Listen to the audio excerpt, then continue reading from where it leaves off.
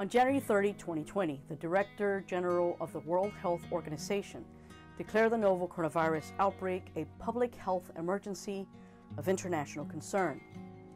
By mid-March 11, COVID-19 virus was officially a pandemic, affecting 114 countries in 3 months.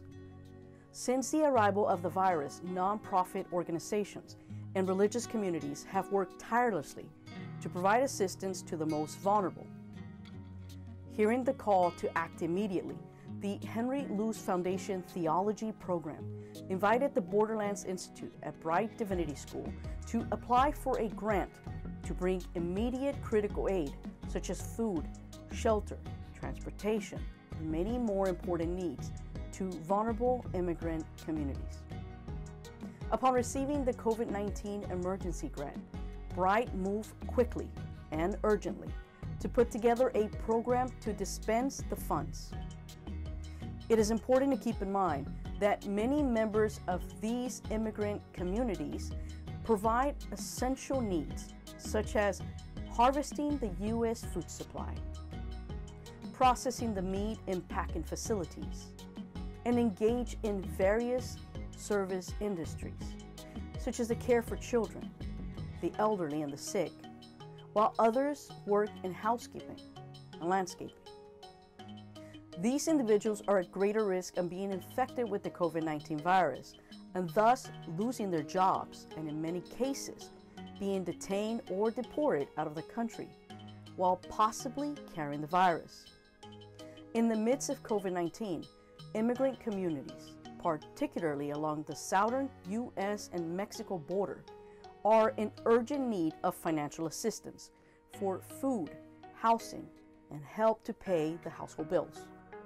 The COVID-19 emergency grant was used to financially assist established nonprofit humanitarian organizations and religious communities that are involved in sheltering and providing health care, as well as nourishment and other basic and critical pastoral needs.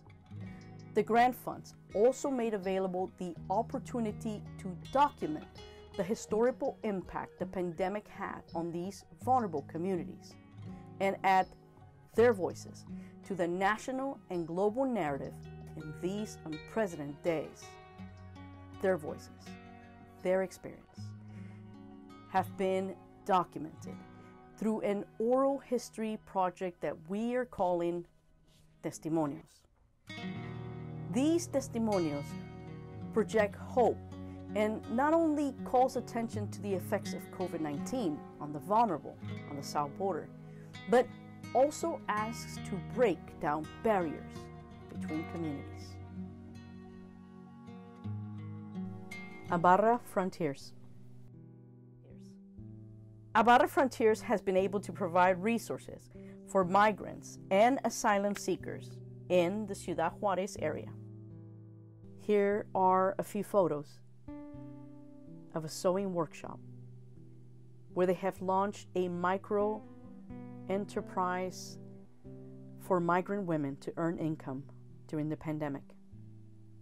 Ibarra Frontiers has also been able to deliver food to migrants living in shelters and migrants not housed in shelters due to shelter overflow. They have been able to also set an infrastructure and help with a clinic for migrants that is staffed by migrant workers, doctors, and nurses.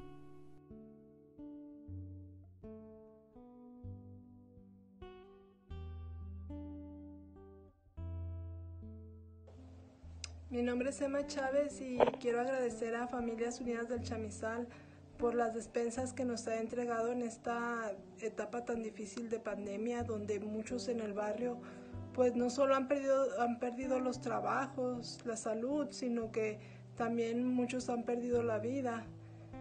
Los talleres de Familias Unidas nos han dado mucho apoyo en esta época de aislamiento, porque recibimos y damos consejos entre todos para poder enfrentar esta difícil situación. Gracias. Kino Border Initiative.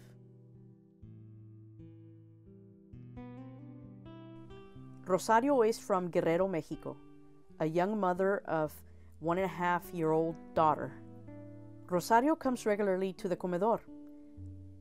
She says that it is a relief to know that there's somewhere where she can get some necessities. Jocelyn, originally from Petén, Guatemala, arrived to Nogales with her mother at the end of August. They discovered Kino after having been in Nogales for 3 days. She expresses gratitude and relief to have found a place like Kino where she can come for food, milk, diapers, and other items. Emily is from Mixco, Guatemala. Emily says thank you so much to the people on the other side who think of people like us. May God bless them. People helping people in the border zone. The generous support provided by the Brite Divinity School Henry Luce Foundation went directly to finance the quick construction of a bathroom facility at our humanitarian aid center in the heart of a rural community of Arivaca, Arizona. Prior to this support, we were under-equipped to provide proper sanitation for our community members and undocumented migrants in distress in the contents of the COVID-19 pandemic. People helping people in the border zone sends their heartfelt gratitude for the generosity and solidarity during this time.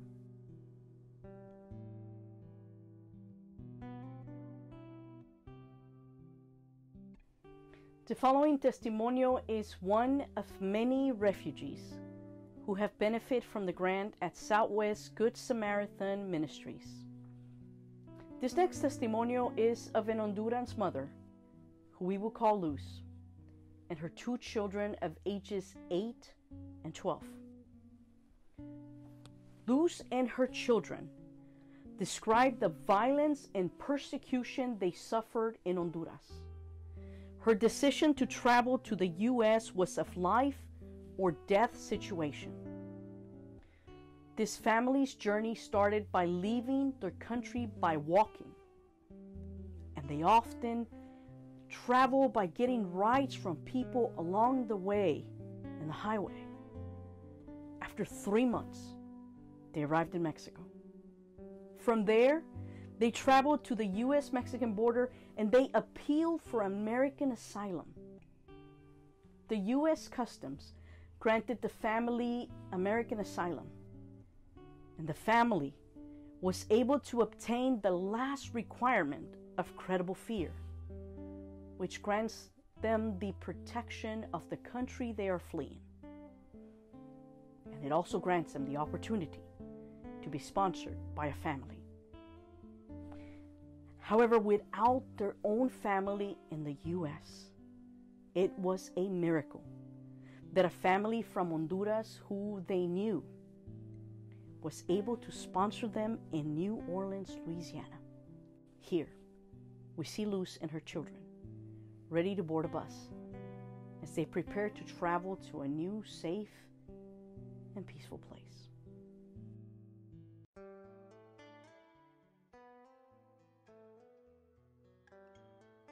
The grant's purpose was to aid our virtual dispatch services and purchase a tablet and laptop for the center. This aid promoted telecommunication network access, group cohesion, and communication regarding jobs and other community resources. The grant also provided opportunities to create a solidarity fund for members impacted by COVID-19 to have access to mental health services. Hi, my name is Jesus Lucero. I use they, them pronouns. I am the worker dispatcher for the Worker Center. Yes. Hello, my name is Nora Reyes. I am an intern at the Southside Worker Center. I'm a student at the ASU School of Social Work graduate program, and my pronouns are she, her, and hers. Me llamo Antonio, jornalero el grupo de trabajadores de la iglesia. ¿Cuál fue la ayuda que recibió de la beca Brite? Recibí un teléfono inteligente con el que podemos hacer el Zoom, las llamadas para las juntas. ¿En qué forma le ha ayudado tener un teléfono inteligente? Pues hemos tenido más comunicación con mi familia, con mis familias, y pues aquí en el trabajo, aquí las juntas ahora en el grupo de la iglesia. Y pues es una ayuda muy buena que nos dieron, bueno, a los que nos tocó, bendito Dios, porque tenemos el privilegio de estar comunicándonos con la familia, de saber cómo están, de poder conseguir trabajo. Y ahorita con esta crisis que tenemos ahorita, pues hay días que trabajamos hasta 2 o 3 veces a la semana, hay veces que trabajamos, si Dios bendice, nos bendice una semana completa y un mes no, pero pues ahí vamos saliendo, gracias a Dios, pero gracias con el teléfono que nos dieron, que Dios los bendiga hoy, mañana y siempre, por esta bendición que nos dieron y gracias. The first question we have for you, John Paul, is what was the form of aid you received? I received a SIM card for with 6 months free internet. I've benefited a lot because it was really difficult for me to pay for the services, and since then it helps me because I don't work, I don't have anything doing, so it was really difficult, and it has really helped me, and I think it's going to help me a lot all through this one. Thank you. And what is the greatest benefit that you have noticed in all members having access to a smartphone? Communication is easier. Heart for Kids ministers across the 5-county Rio Grande Valley along the U.S. Mexican border at the southern tip of Texas. It particularly serves the Valley Colonias, which are impoverished, unincorporated villages that are home to immigrant families. Jorge Zapata, the minister's founder, said, "We knew at the beginning of the pandemic that the Rio Grande families would be most affected because of their socio-economic status." Heart for Kids partners with local food banks and other providers and government agencies to secure the distribution of food and basic necessities for Colonia residents. The number of families needing assistance escalated as the pandemic set in, and families who had never visited a food pantry found themselves seeking help. Heart for Kids was able to provide 1,500 pieces of baby clothing, 5,000 diapers, and 40,000 pounds of food. And it also rented a refrigerated truck that delivered 25,000 gallons of milk in 3 weeks. Siguiendo los pasos de Jesús. ¿Cómo ha afectado ahora esto en su casa? ¿Si le ha afectado su trabajo, a sus niñas? ¿De qué forma le ha afectado el problema del COVID? El COVID nos ha afectado mucho conforme a su trabajo. Se quedó mi esposo sin trabajo, pues no hay alimento, lo poco que nos manda de esa cosa, pues nos ayuda un poquito a nosotros a sobrellevar nuestra vida cotidiana. Entonces, pues se ha afectado conforme a la escuela, pues la niña también se ha atrasado un poco, ella tiene 6 años, ya va primero, entonces sí nos ha afectado mucho conforme al trabajo, pues mucho más, porque es lo más básico que nos alimenta a nosotros. Y la ayuda pues ha sido muy buena. Estas son mis bebas y pues mi esposo ahorita regresa. Lo que pasamos, me gustaría preguntarle de qué forma ha afectado el virus en su casa, en su familia, si usted o su esposo han perdido su trabajo a causa del virus. Pues sí, más que nada mi esposo, pues no le quitaron su trabajo, pero sí trabajó, sí. Ahorita él está, pues como quien dice, ganando 1,000 pesos por semana. Es ayudante mecánico. En eso sí nos ha afectado bastante. ¿Han llegado al punto de no tener para comprar suficiente mandado para su familia? Sí, de hecho sí, gracias a Dios hemos salido adelante con las despensas que nos han repartido aquí. Pero ya no comemos igual que antes. ¿Cuántos integrantes son aquí en su familia? Son 3 niños y mi esposo y yo. 5 con 1,000 pesos por semana.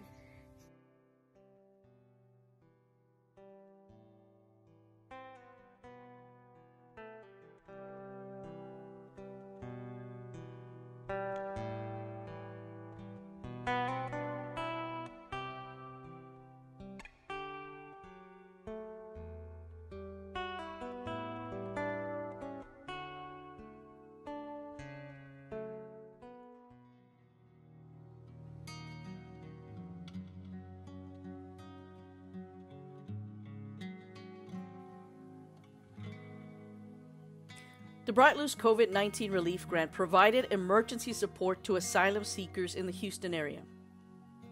These families served were part of the Asylum Seeker Case Management Program, implemented by Interfaith Ministries for Greater Houston and funded by Church World Services. 18 of the most vulnerable families enrolled in the Interfaith Ministry Asylum Seeker Case Management Program received direct financial assistance through the Brite COVID-19 Relief Grant. The families who were directly impacted by COVID-19 received assistance for rent and utility expenses, food assistance in the form of Walmart gift cards, aid with children's school fees, and transportation assistance in the form of Metro bus passes. These 18 households consisted of a total of 60 individuals.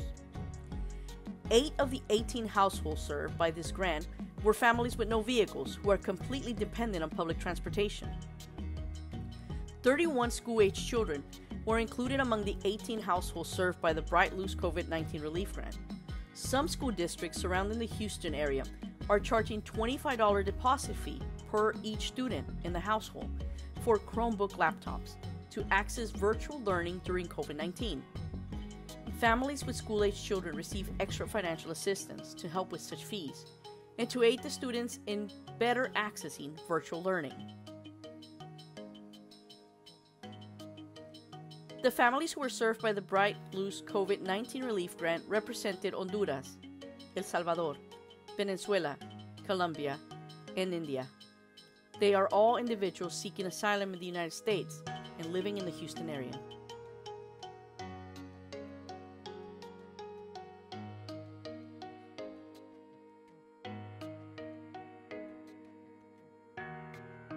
Thank you for hearing these stories on the Borderlands.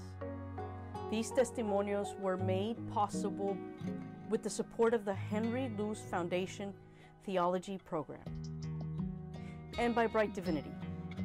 Brite Divinity School would like to thank the organizations who share the voices of the vulnerable with us. Thank you.